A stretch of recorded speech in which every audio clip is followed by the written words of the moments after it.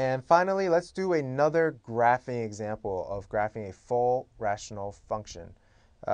So first, right away, let's look for some zeros. Well, we should probably simplify this first. So let's do x squared remains over, and just factor this thing out. So x plus 2, x minus 5. Actually, it would be x minus 2 and x minus 5. So then right away we know that zeros occur at x equals 0 because x squared is in the numerator. X squared equals 0, x equals 0. If we look for the y-intercepts, which means y equals 0, and looking for asymptotes, vertical,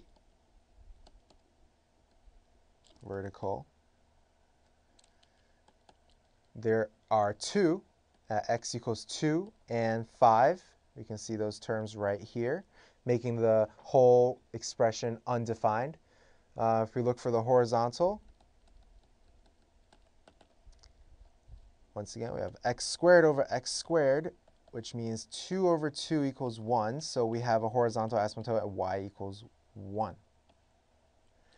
Checking for some symmetry. There is no symmetry. All you have to do is plug in a negative x into the expression to see if it equals the original, which it does not. So no symmetry. So let's look at the graph.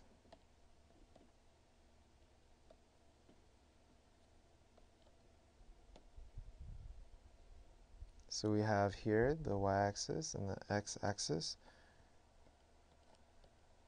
And right away, we see that working backwards, there's asymptote at 2 vertically, and another one at 5, and another one at y equals 1.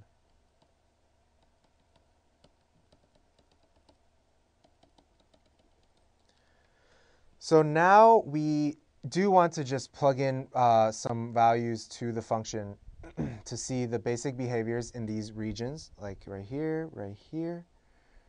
So after plugging in, we see that the graph exhibits the following behavior.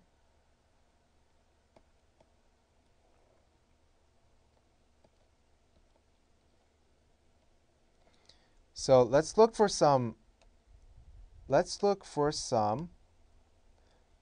zeros. So where does the function cross the x-axis? Well, we know it crosses at x equals 0. And what about the y-intercept? At 0 as well. Well, let's back up for a second and see that when y equals 1 during this expression, it actually does have a value and crosses this asymptote, sort of. So this part looks like this. So this particular rational function sort of breaks this rule on the left side. And if we plug in a value for y equals 1, we will get something like 10 over 9. So it's always important to plug in numbers to the original function to see the actual look of the graph.